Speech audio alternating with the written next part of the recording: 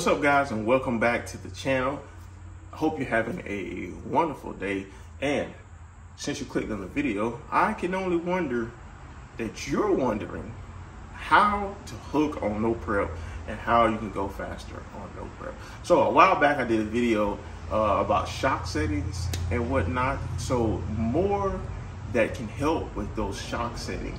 I put a link up here and a link down in the description below about what can help with those shock settings, getting it to hook and bite better. But what also can help, that one important factor that I wasn't doing before, is that something I'm going to do now, and in this video I'm going to show you what you need to do if you want to hook and possibly win more no prep races. So before we get into it, if you haven't already, make sure you hit that subscribe button and hit that bell for notifications, and please comment down below and let me know what you think about your thoughts on this video, if it's going to help or if it's not going to help. So let's get into it, right? Let's get into it.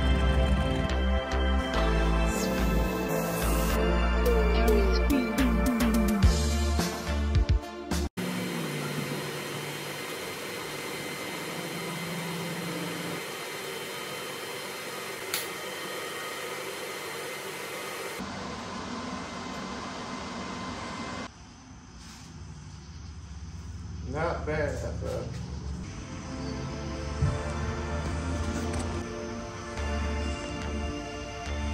Not bad. Could have did a little bit better, but I think it came out pretty good. This one, a little bit better. You turn the amps back down. This one was good. See, at the top of that one, it's not that toasty. This one got a little toasty. Okay, but as long as they hold, again, should be fine. Okay. Now comes the task of putting these on the support bar. Okay. So let's take a look at it.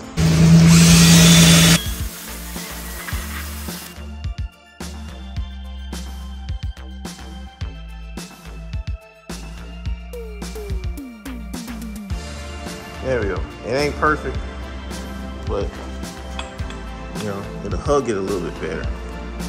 That way, I don't have that huge gap in between there. Okay, so I should be able to feel it.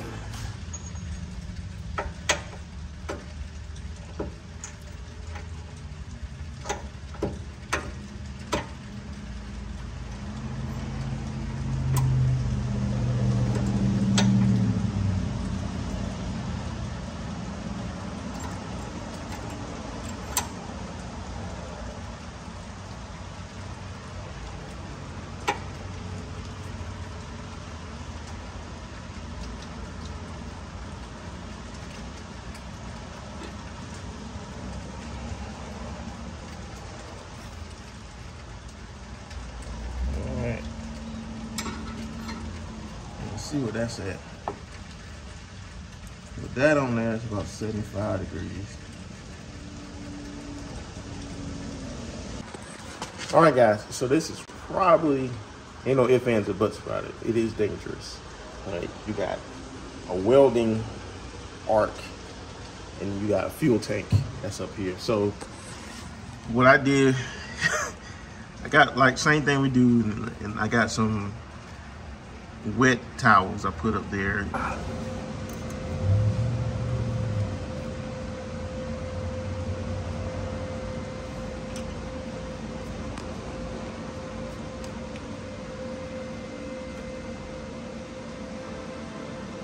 here we go. I gotta go quick.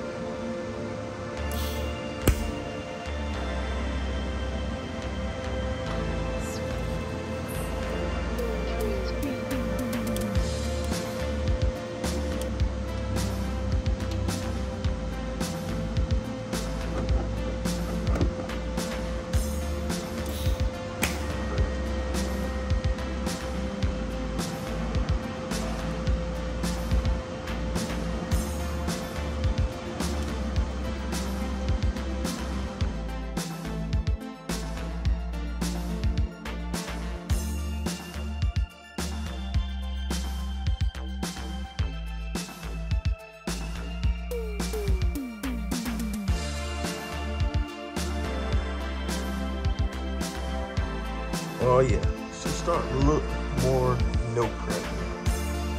Yep. And also, when I eventually get a chute, I'm gonna have to move this, right? Because my chute is gonna mount right here or somewhere right here. I'm probably gonna put weight up in here as well. All right, so this is gonna be my no prep car. My S10, it's gonna be my prep car. Okay, both gonna be street though, probably, most likely. But yeah, so that is it. I just gotta put a few more on there. And let her rip, Tater Chip. Put the whip, put the locks on there and lock it down. Should be good to go. All right guys, that's gonna do it for me. I still have to, a little bit more I need to do. Also put new carpet in the car. It might be kind of hard to tell. So I'll also put new carpet in the car. All right. Not bad. Not bad. Okay. All right. It's not perfect because I had to cut it up to put the cage in. All right, so it's turning back into, I mean, it always was a street car. The factory seats, got the factory carpet back in here. I just need a new dash, right? I even got new window switches. And yes, my windows still work.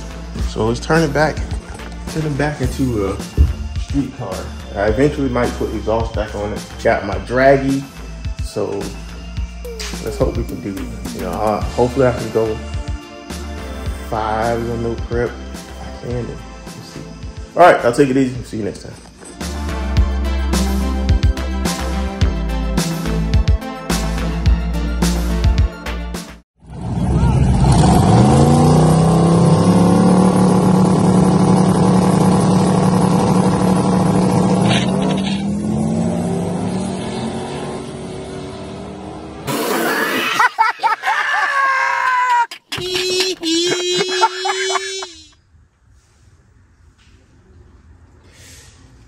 Yeah, so I know I just made that video about how you can hook and possibly win on no prep.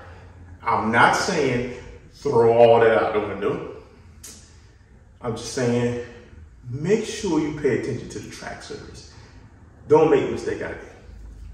Every racer should walk their surface. Yeah, I seriously overpowered that track. Still good information, but make sure y'all follow the track service. All right, we'll see you next time. Don't forget to subscribe.